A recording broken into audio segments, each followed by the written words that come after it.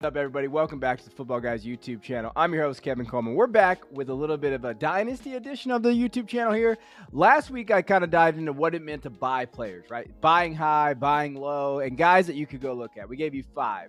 This week, I'm going to look at sells. So who in the market right now is sell-based, right? So what kind of Dynasty assets out there can you sell? Now, like anything, I want to give you guys actionable content, but I also want to talk a little bit about strategy. So first thing about selling high essentially means you're selling on a prospect that you feel like his evaluation is too high. So, there's plenty of guys out there like that right now. Some examples, George Pickens might be valued by your league mates much higher than what you feel like he should be. And he's a good pivot off right now. Now, I'm not going to include him in this video because everybody's talking about him, but that's kind of what we're looking at with selling high. And selling low is more like, hey, you have Cooper Kupp on your roster. This might be the last chance to get that last evaluation from them, and you want to try to take as much as you can, and you're willing to give him for like a 107, right? Whereas last year he was going for a top 3 pick. And so selling low is you want to get that veteran off your roster at the last minute to where you're at least going to get something back, some type of compensation. Think of like Allen Robinson before the big drop. Maybe you got something there. Now, there are always going to be guys on your roster that you might be, if you're a contender, you're willing to let them kind of just, for lack of a better term, die on your roster, right? Like Travis Kelce for me. On my roster that I have Travis on, I'm probably going to keep him on my roster because his production outweighs the value I can get from him, and he's just going to be a ride in the sunset with me type of guy. Now, everything this is, you need to understand where your league mates value these guys are at, right? If you're going to try to sell high on a prospect, you need to know what league mates might like this prospect, and that comes with where they get their information from. Consensus drives rankings for a lot of people. There's not a lot of people out there that do their own rankings in just normal dynasty leagues, right? So if you know that your opponent gets a lot of his rankings from Keep Trade Cut, which is a free ranking system, you can use that to your advantage. You'll know some marketing efficiencies of that website. It's free. It does have them. And then you could use that against your league mates. That is a way to kind of manipulate your league mates, right? That's what we're doing here, trying to extract value. If you know that, if you where you're a football guys and you see the rankings and you're like, hey, these guys are ranking this player higher than what I think, what he's getting valued as, maybe that's a buy opportunity or whatever the case may be. So understand where they're getting their rankings from. If it's just their personal rankings, yeah, but a lot of these guys will take this. If they send you screenshots from certain calculators, that's where they get their rankings from. And then you can go manipulate those ranking sites and those calculators to find that value. And that's a good way to kind of do it. Now, let's get into some of the players that I want to talk about. Maybe you should be selling. Now, again, remember, this is all market-based. So I'm going to give you some options. I'm going to show you some real-life trades. I'm going to show you where they're valued. But again, if you don't agree, if you think they're not getting valued like that, then don't use it, right? That's why I'm giving you 4 players here that you can look at. First guy is Christian Watson, Green Bay Packers wide receiver. He's pretty highly debated out there in the circles in terms of dynasty. Right now, his dynasty rank here at Football Guys is wide receiver 26, but his dynasty ADP is actually creeping up in the 4th round, wide receiver 19. Now, as far as like possible ceiling that you're looking at, probably wide receiver 2, right? In terms of that area, if he hits. Again, there's some question marks with Christian Watson, though. Jordan Love, what is that offense going to look like? Will they be more run heavy? Is he more of just like a play, big play threat that, is touchdowns, very touchdown dependent? Is that kind of what we're looking at with Christian Watson? Or is what he was at towards the end of last year is something that we can moving forward, and he's going to be a solid wide receiver 2. I think with where we're at, I would be more comfortable with his dynasty rank, where he's getting drafted at. I think there's some work that has to be to kind of get him in that solidified spot of wide receiver 19. Now, and with the market deals that are out there for him, so let's take a look at those. You know what? Christian Watson for DJ Moore in a second.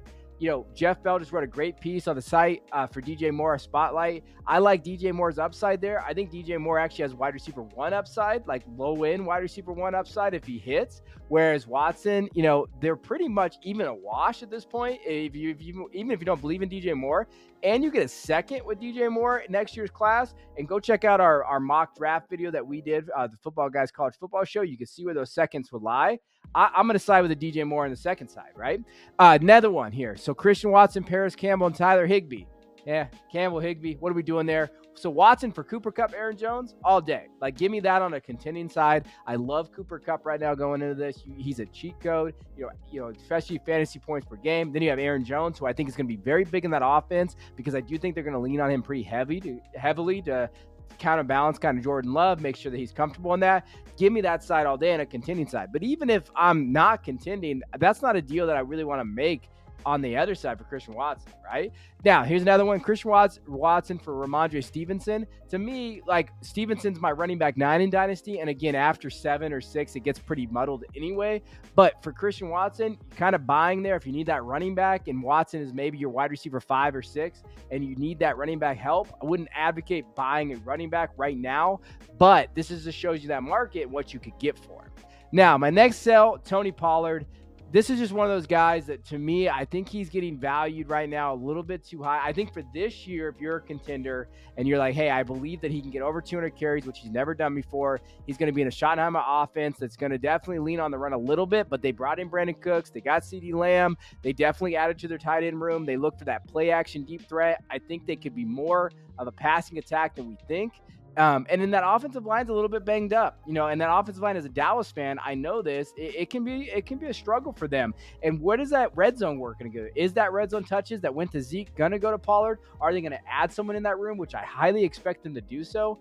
Right now, he's running back 15 in our Dynasty ranks. He's running back 14 in Dynasty ADP. So he's pretty much going pretty close to the same thing. And possible ceiling, when you're looking at him, maybe a low-end running back 1, right? Like with Pollard, like maybe if he can hit that. We saw that with those flashes last year, so you're there. So yeah, he could be in that category. But there's so many guys that could be that low-end running back 1 for anybody in this position. Like Pollard might be a good pivot. Remember, he's 26 areas, right? So let's look at these trades. Now, for reference for these trades, because I got yelled at on social media about this, all of these trades are 12-team Superflex PPR. If you've been, watching me for months and months on this channel and for years in fantasy, you know that I use that. So the basic of this, unless I say otherwise, is 12-team PPR Superflex, right? So here's the deal. Tony Pollard went for CJ Stroud. If you can get a dynasty quarterback at the Superflex position for Tony Pollard, you have to do that. I think it just makes too much sense from a value perspective and just from just everything perspective there in terms of fantasy, right? Then another one, you have Tony Pollard, Tyler Huntley, and a 24 third for DK Metcalf. So if you want to go get a premier wide receiver who I still believe is a top, 15 wide receiver in that area, you're really giving up Pollard in a third. Huntley, to me, makes no difference there. If you believe in DK and you think DK can step up and be that guy in an offense that everybody seems to like Geno, so why wouldn't you like DK? This is a chance to kind of pivot off of that, because Pollard's not going to get you DK probably after this year, right? Pollard is a 1-year asset that people are believing in. And there's a chance that the Cowboys don't even bring him back after this year, after he plays the tag. So there are a lot of question marks there. Then this next one I really like, Tony Pollard in the 110. So if you think about the 110, what it's being right now, you're looking at Zay Flowers, maybe Dalton Kincaid, Zach Charbonnet in that range. Jonathan Mingo I've seen going there.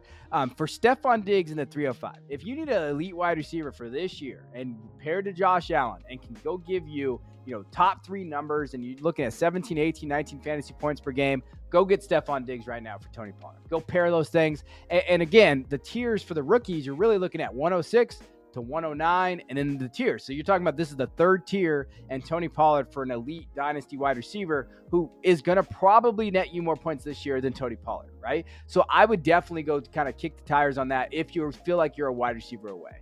Now, this next guy, Isiah Pacheco, I didn't necessarily think he was going to be a sell until I started seeing some of the deals that he went through. Let's talk about what he has. So we have him at Dynasty rank as running back 31. Dynasty ADP, 10th round running back 29.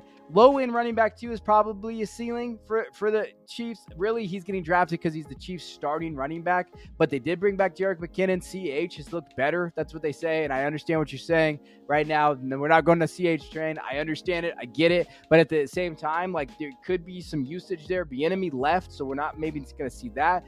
So I have a hard time keeping these guys on my roster on dynasty teams when we've seen, day 3 guys and guys that have looked good the previous year not do well the next year, right? And so when we're looking at trades, let's look at this. Isiah Pacheco for Chase Claypool for Drake London. When I saw that thing that went through, and I could not believe it, and when I posted it on social media, people were saying, oh, that's a great trade for Pacheco and Claypool. If you could go get Drake London, who's Dynasty, wide receiver 13 right now, I believe, in my rankings. For Pacheco and Claypool, two assets that after this year might not be relevant for London, who look like the alpha in that wide receiver room with Pitts. I'm all day on that. Like, I don't know what we're doing here. Isiah Pacheco for Kenny Pickett. I don't even like Kenny Pickett, but a dynasty quarterback, super flex, who could be a solid quarterback too, with an upside there, I feel like that's a pretty good deal. If you need a quarterback, that might be an option for you, right? And then here's another one. Isiah Pacheco, Van Jefferson, and David Njoku for Samaje Perine, Javonte Williams, and Trey McBride. If you can go get Javonte Williams for this price, you have to do that, right? And especially, I love that they added Trey McBride there, who I think has sneaky upside at that tight end position, and he could be the wide receiver too if DeAndre Hopkins get moved. And he could give that to those targets in the red zone when we're looking at it. Especially with backup quarterbacks, they do like to target their tight end. So if you can go get Javonte Williams for this price, you go do it. Isiah Pacheco looks like he's a smashing sell right now, and I think he's one of the best sells out there. Now, this last guy, I'm going to get some grief for it because I'm a DeAndre Swift guy. I believe in his talent, but at some point, I believe his value outweighs what he's done and performed at, right? And I would not be a good analyst to you guys if I just sat there and didn't show you and explore the marketplaces for a guy like DeAndre Swift. So right now his dynasty rank is running back 24, which, overall, as football guys, a little lower than some. But his ADP is 6th round running back 16, right? Now, possible ceiling, running back 2. I would comfortably put him there. I'm not putting him in the running back 1 territory. But again, you're drafting me at running back 16, which is probably his possible ceiling, right? Now, here are the deals that we've seen for him, and this is why I think that he could be kind of a sell. Swift for a 24 first. You were not getting a 24 first for Swift this last year until he got moved to the Eagles. You were barely getting a third. I saw some deals out there that were crazy. So if this is your last time to kind of retool, repivot, go get that first and get off of Swift. If you're going to ride with Swift, then you're okay with just riding with him here. But if you want to go get that first, maybe maneuver, get into that top 5 category, look at Marvin Harrison Jr., Caleb Williams, that area, this might be the time to do it. Next one, DeAndre Swift, the 112, the 212 for Jahmyr Gibbs. Now, that's a price. That's a price. We're not talking about that. But again, if Swift doesn't pan out, if he gets injured again, if we see this is a steal for Gibbs, who many have as their running back 4 in Dynasty, right? 112 and 212. To me, the 212 doesn't necessarily matter. The 112, we know what that is at this point. Zay, these other guys that could be there. Like, what is that moving forward? I don't know. I don't even think it's Zay, really. It could be Kendrick Miller, Zach Charbonnet, Devin Achane. Like, those guys, we don't know. There's a lot of question marks there. For Gibbs, who we know got the draft capital and is going to get the usage.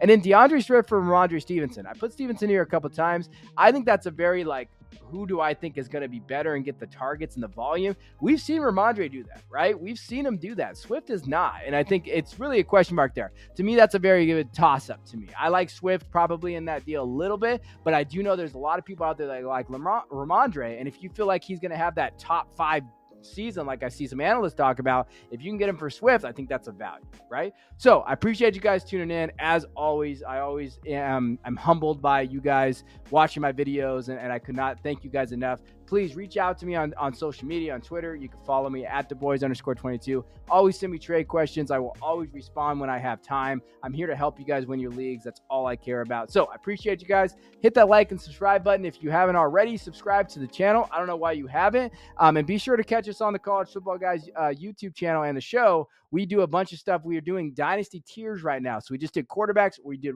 running backs. We'll be doing wide receivers in this next week. And we're combining our tiers, looking at college and NFL guys and trying to help you guys navigate that. So I appreciate you guys. I'll check you guys on the next episode.